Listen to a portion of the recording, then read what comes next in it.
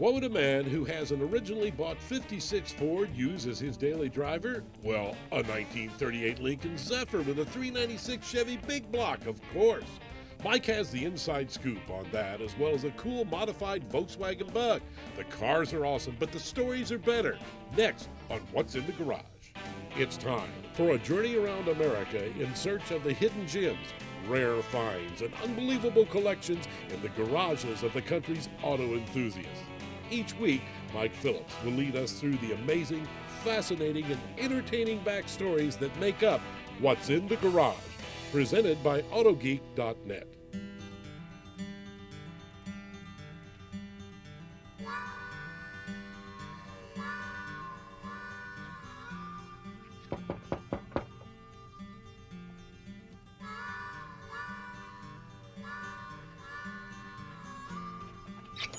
Hi, are you Fred Dotson? I'm Fred Dotson. My name is Mike Phillips. I'm with the TV show called Auto Geek's What's in the Garage, and I want to know what's in your garage. Come on in, we'll show you. Okay. How are you doing today? I'm doing good. What about you? Oh, really good. Hey, what do you got over here? Well, got a lot of stuff. Got a couple of bikes we built. You built those yourself? Yeah, the one on the left there, we got a motor out of a junkyard and a bunch of pipe and put it together. What else you got in here? I see you got an old Ford motor sitting here on the cherry picker. Yeah, that thing, a friend gave it to me. I'm going to use it for pieces. It's busted and we're going to fix it. Okay. Well, what else you got in here? I see a lot of stuff. Well, come on back through here and we'll see. See an old Blazer back there? Go ahead. I'll follow you. We just got a bunch of junk, basically. Stuff we work with. Wow, what's stuff this? We just pile up. Yeah. This looks like a Lincoln Zephyr. It is.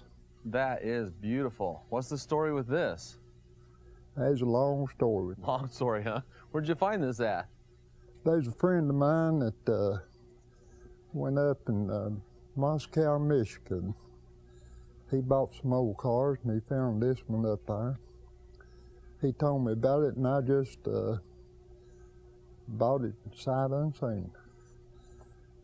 Pulled it in here and we restored it and put it into what it is now. Wow, that's beautiful. The black paint really does the body lines justice. Yeah, there's been a lot of work went in it. Now, is this all original? No. No?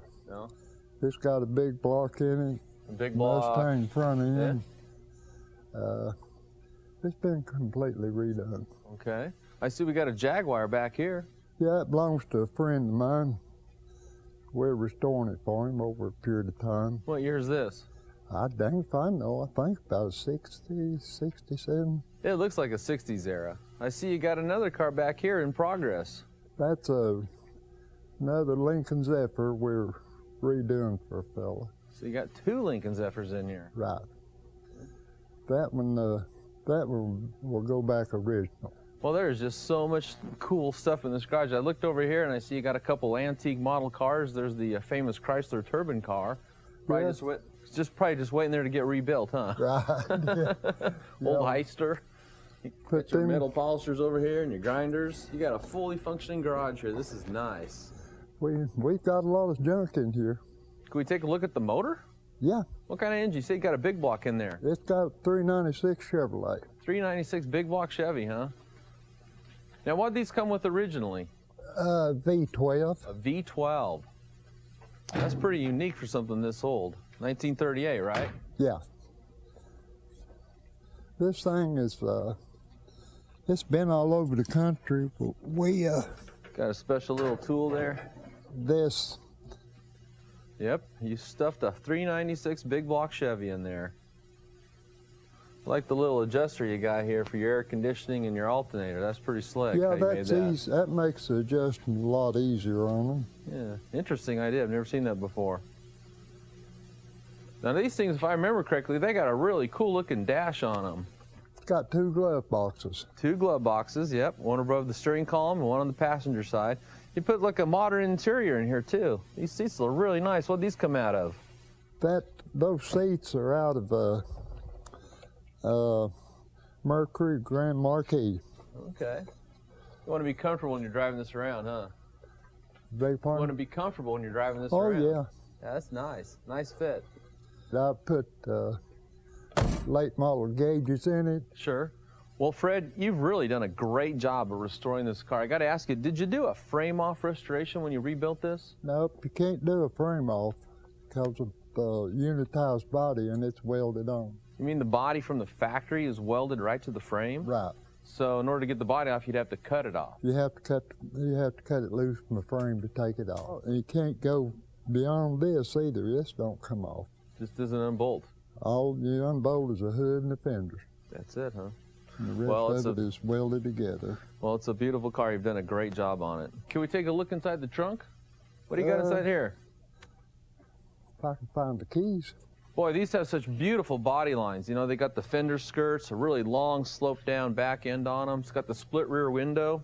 Those fender skirts, they are original. They come on the car. Yeah. Well, they're beautiful. It's like this beautiful teardrop style to them. Now, back here,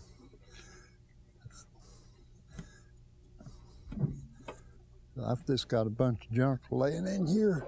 If you'd have told me I could have. Got a nice little tool chest, kind of goes with the car, huh? You don't That's go pretty much nice. if you're on the road without a tool chest. No, no matter how hard you work on the car, you always want to be prepared for an emergency. There's always somebody there to help you too. Yeah. I like how you upholstered this, and then you also covered up the hinges here. That's a nice touch. So, well, I hear you got another old car. What's Yeah. that one? I've got a 56 Ford. I heard you bought that brand new. You still have it today. Yeah. Well, tell you what, let's go to break, and then we'll go out and take a look at the old Ford. What's in the Garage, presented by AutoGeek.net, is being brought to you by Pinnacle, the polish for perfectionists, available at AutoGeek.net, and by National Parts Depot, restoring American history with superior in-stock parts selection, and by Grit Guard, what's in your bucket, available at AutoGeek.net.